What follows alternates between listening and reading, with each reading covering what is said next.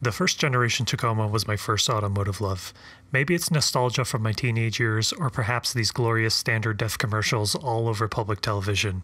I just love its small size, its go-anywhere reputation, and its reliability. Well, except for when your frame can blow away after a strong sneeze.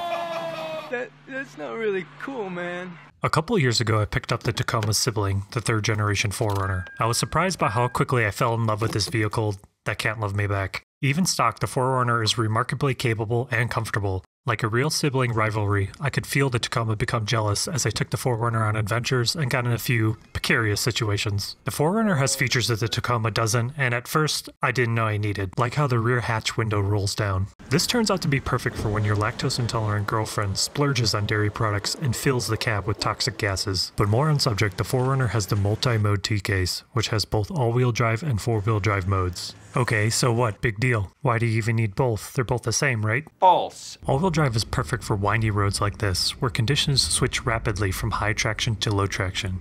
In these situations, constantly shifting between two-wheel drive and four-wheel drive become impractical. In conditions like this, I tend to favor the 4Runner, which leaves the Tacoma alone in the garage while its sibling talks smack about all the attention it's getting. Say, man, you got selectable all-wheel drive. No, not on me, man.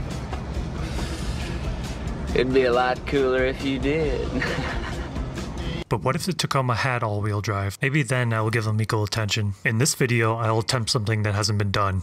Or at least, I can't find it after searching the internet for 10 seconds. So really, does it even exist? I don't mean this video to be a how-to. I've been researching and planning this project for a while. But if you're looking for more technical details, check out my forum posts where I include things like tables, diagrams, pictures, paragraphs, and words. To appreciate this modification fully, you'll probably need to understand what a differential does. I'll link to this full video. It's probably the best explanation I've seen on the internet. I can also explain it with these Lego models I built. Let me know if you want to see a video on that. The 4Runner is equipped with the Multimode Transfer Case, which has a lockable center differential built right in. This allows for it to have both all-wheel drive and four-wheel drive modes. Simply put, all we need to do to give the Tacoma all-wheel drive is to swap in the Multimode T-Case. Almost too easy. Let's get some parts off a third gen 4Runner. Multimode Transfer Case with harness section, front drive shaft, the four-wheel drive controller and center diff lock switch, and the instrument cluster. There's really only 7 easy steps. Take out the old T-case, put in the new T-case, put in the controller, make an indicator, install a switch, connect it up, then drive off victorious. Alright, let's break that down a little bit. Let's start by removing the Tacoma's old T-case and replace it with the new 22-year-old T-case. Both the front drive shaft and the rear drive shaft will need to come out in order to get the T-case out. Damn, some of these fasteners are really tight. It would really suck if the wrench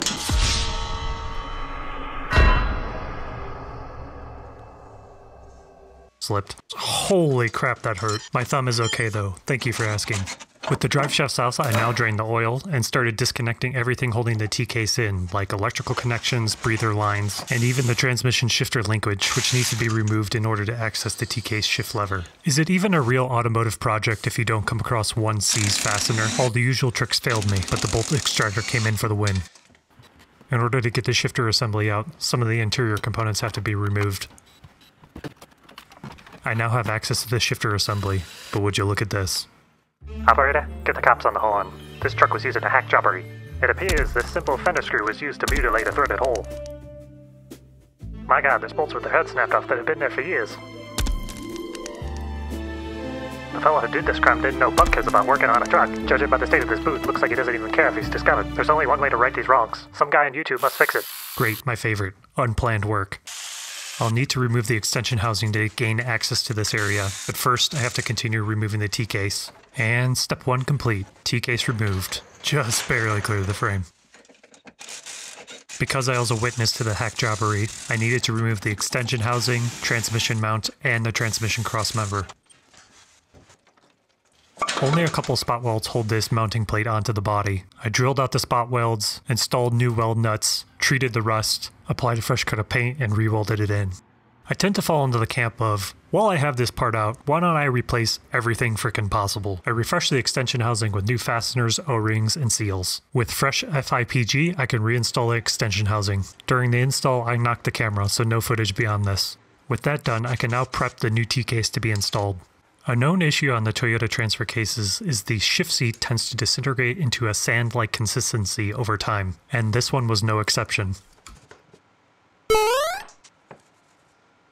After giving all the parts a good cleaning, I replaced gaskets, fasteners, the shift bushing, the shift seat, and even gave it a new boot.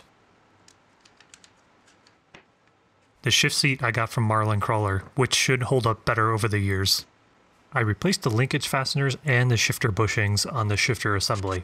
I'll link a video from the gods of YouTube Toyota repair, Timmy and Sean, if you're looking for a detailed how-to video on replacing the transmission and the T-case shift bushings.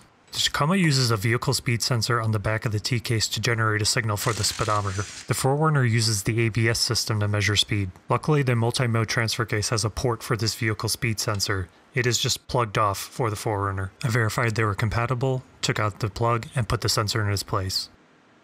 Now that the prep work is complete on the Multimode Transfer Case, it's time to install it. One thing I won't do again is use this makeshift transmission jack. I'll give it credit for working, but it took a lot of wood scraps and shims to make the T-case line up to the extension housing. I could breathe easy after that first bolt went in.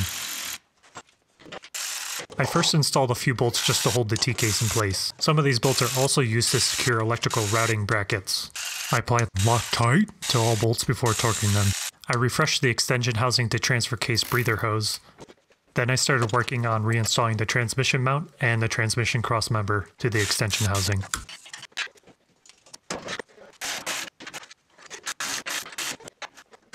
I then connected the shifter linkages with new fasteners before moving on to the drive shafts. The Multimode T-case is about 3 inches longer than the Tacoma T-case. The original Tacoma drive shafts will not work with the Multimode T-case. Since the 4Runner's front drive shaft is already the proper length for the T-case, we can just use that front drive shaft. However, the rear drive shaft will need to be shortened. Although I can cut and re-weld this shaft myself, considering the loads and speeds this shaft is under, I let a specialty shop shorten and rebalance the shaft. For now, I'm only going to install this section of the drive shaft. Step 2 complete. The new old T-case is installed. It's now time to move on to mounting the controller. The Tacoma's 4-wheel drive controller is located under the lower trim panel, held in by a single bolt. Here you can see the size differences between the two controllers. Although my research showed that these connectors would be the same, it was nice to physically verify. This means that the Tacoma's harness will plug right into the 4Runner's controller. In order to simplify the wiring later, I will need to mount this controller in roughly the same spot as the Tacoma's controller. I mocked up a few ways to mount the controller and to use the same bolt to mount it. I like this location and orientation. On to modifying the mounting tab to utilize that bolt. I took apart the controller to protect the circuitry inside. I cut off the mounting tab flange to make it easier to bend by hand. With a bit of trial and error, I was able to bend the mounting tab into a shape that utilized the bolts and kept the controller in the right location. I mocked it up one more time to make sure I was happy with it. I noticed this mounting strategy was a little bit flexy, so I'll need to weld gussets to both the mounting tab and the bracket the controller mounts to. But overall, I'm happy with the controller's position. I cut out some steel to reinforce the controller's mounting tab. Oh, sorry, is this fabrication footage? It's video production law to have aggressive rock music over this.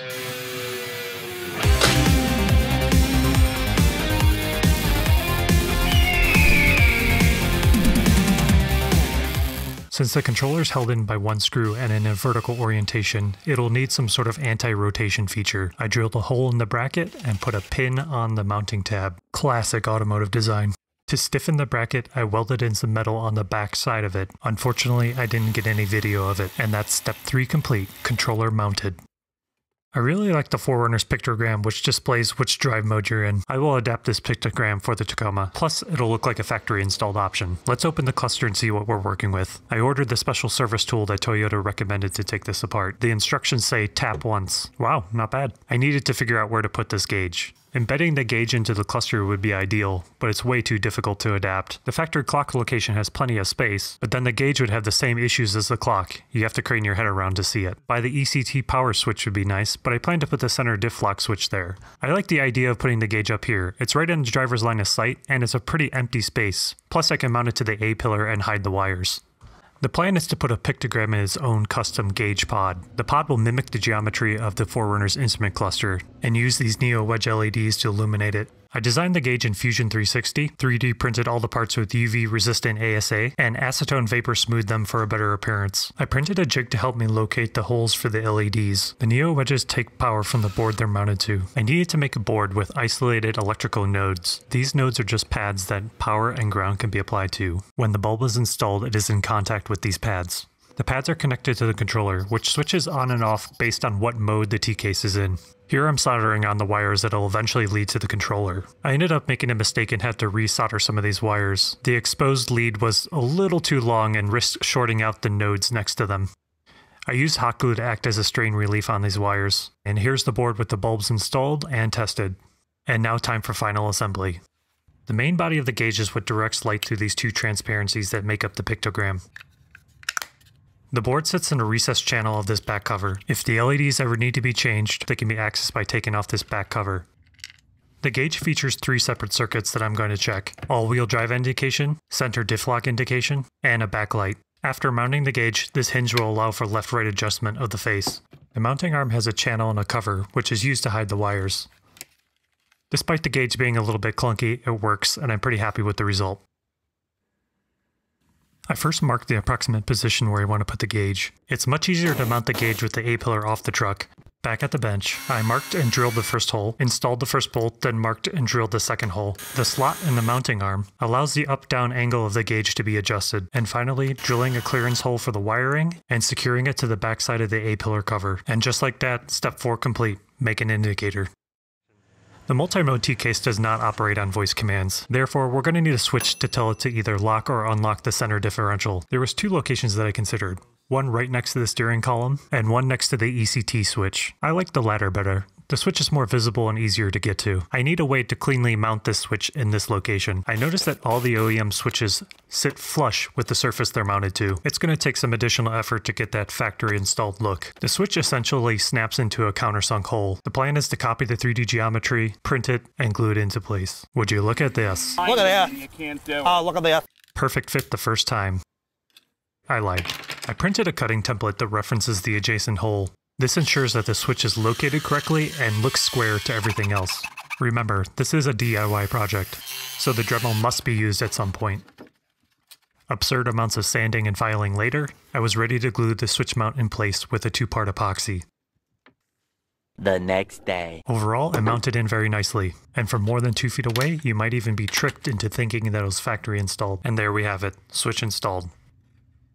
This is where it starts to get exciting, connecting it all together. As compared to the Tacoma T-case, the Multimode T-case has additional functionality. This means that the controller has extra inputs and outputs as compared to the Tacoma's controller. These inputs and outputs are not included on the stock Tacoma wiring harness, meaning I'll have to run these circuits to the controller myself. Let's gather some supplies and scatter them over the nearest clean work surface. 22 gauge wire, open barrel connectors, adhesive lined shrink tubing, some sort of wire protector, electrical contacts for the controller, electrical tape, fancy Deutsch connector kit, optional. Label maker, wishful thinking. Heat gun, terminal crimpers, wire cutters, more crimpers, connector D-pin tool. How many zip ties? Yes. Loctite? We shouldn't need this. And then they just immediately start flashing. Not sure what it is. I'm getting the full. Although the Tacoma's harness has a lot of the same connectors, it is too short to reach the extra length of the Multimode T-case. The T-case also has 2 additional inputs to the controller, a position sensor and a limit switch. The easiest thing to do is to splice in the 4Runner's harness into the Tacoma's harness, and then run the 2 additional circuits up to the controller. Check out the forum post which details what to splice.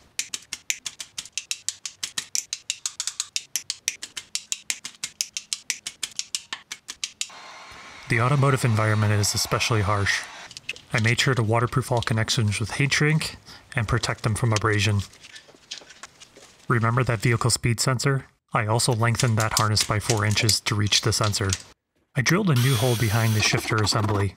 24 hours later. The hole is used to route the 2 new circuits from the T-case to the controller. This is much easier than following the Tacoma harness through the engine bay and back to the controller. Here you can see the routing that I used to get it to the controller. The controller takes an input from the transmission position switch. I'll intercept the signal at the connector above the glove box. Oh, I've been looking for that. Anyways, the transmission position switch lives on the exterior of the transmission. Instead of making a splice on the exterior of the vehicle, I located the circuit by this connector and spliced it in there. The new signal wire was then routed to the controller. Here's a diagram of a harness I made to connect the gauge, center diff lock switch, and the controller together. I thought I pressed record when I was making this harness, but apparently not, so enjoy this crappy time lapse instead. Here is the end result of the harness all wired up. I've mocked up which connectors go to which switch. Both the gauge and the center diff lock switch were provided the illumination circuit. The illumination circuit is what lights up the switches in the gauge cluster at night. Here you can get an idea of the overall harness routing. For more details about the routing and the connections made, check out my forum post. So this is it. All the new circuits have been routed to the controller. The suspense is building. On the Tacoma's connector, there's one pin that needs to be swapped from one position to another. 6 circuits were routed to the controller. 5 of those wires go directly into pins, and 1 needs to be spliced into an existing Tacoma harness wire at the connector. I systematically crimped down a contact and inserted it into the appropriate pin position. I tied the all-wheel drive indicator lights into the existing Tacoma cluster indicator. As a sanity check, I tested the continuity of all the splices I made to the Tacoma harness. Well, everything's connected. This is exciting. Let's test it. Doing its first test run. Start her up. Lights come on, and then they just immediately start flashing. So, not sure what it is, and I'm not sure if I can get fault codes from it. But I'm going to see if I can replicate the issue on the 4Runner. I was able to replicate the symptoms on the 4Runner by shifting it into 4-wheel drive without the truck moving, and then power cycling the ignition. The controller seemed to be stuck in an in-between state where it did not know what mode it was in. This seemed to bring out the symptoms of the solid indicator, then flashing immediately after. However, by putting the 4Runner in neutral and just rolling back and forth, all-wheel drive would engage and the issue cleared. Alright, so just back from checking out the 4Runner, let's try to replicate the issue again. Ignition on, solid, flashing. So what I'm going to do is put it in neutral. Okay, so now we're in neutral, and since the drive shaft's disconnected, I'll just try to rotate it by hand and see if that solves anything. You can see the front shaft spinning with it. So let's see if that did anything. No. Alright, kind of keep digging. So I did a bunch of troubleshooting off camera. Using the old Tacoma harness, I made this adapter harness for testing the actuator. Since I already tested the continuity of all the new connections, I was confident that the electrical connections were good. By hooking a power supply directly to the actuator motor, I was able to toggle the T-case into the different positions. Once the motor was in position, I tested the limit switch to make sure it was in the proper state. I didn't find any issues with the limit switch. However, in each drive mode, I tested the position switches. The position switches is what tells the controller that the T-case is actually in the commanded drive mode. I found that the all-wheel drive position switch was not continuous when it should have been. I removed it so I can bench test it. When I press down on the switch, it should be continuous and you should hear the beep from the multimeter, but clearly it is not working. I couldn't leave it at that. I had to know what went wrong with the position switch. As far as I know, these switches cannot be taken apart without destroying them. The switch consists of 2 electrical contacts, a bridge, and a plunger. When the plunger is depressed, it pushes the bridge between the 2 electrical contacts, completing the circuit. The bridge appears to be made out of copper, but it was black with oxidation. I measured the resistance across the area that comes in contact with the 2 pins. It was difficult getting a consistent reading, which leads me to believe that the failure was due to poor electrical contact. I cleaned the contact area with sandpaper and then retested it. The readings were much more consistent, which further proves my theory. However, it's ultimately unclear what caused the corrosion in the first place. Since I found no other issues and I was awaiting a new switch, I reassembled the interior. I ran into a minor issue while trying to put the shifter cover back on. When I routed the new T-case connections, I used a P-clip to secure the harness down. That P-clip protruded ever so slightly and interfered with the shifter cover. Since that area gets covered by the center console anyway, I notched the shifter cover. Crisis averted. With the new position switch in hand, I tested it. It worked very consistently. I installed the position switch, and time to give it another test. Boom. Alright, next. Center diff.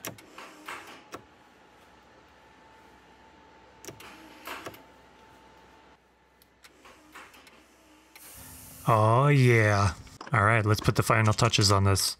Reconnect the front drive shafts, fill the T-case with oil, top off the transmission, button up the interior, and of course, prove it's working to the internet. With the drive shafts connected, the truck in all-wheel drive, and a front tire in the air. Watch this. What you're seeing is all the power going to the front wheel in the air, which would only be possible in all-wheel drive. Now it's time for a test drive to make sure 1. The truck still drives, 2. The systems are working as expected, and 3. All passengers approve. And with that, step 7 complete. Stop wrenching on that truck, take it out, and enjoy it. I appreciate you all coming along for the journey, and maybe I'll see you out there.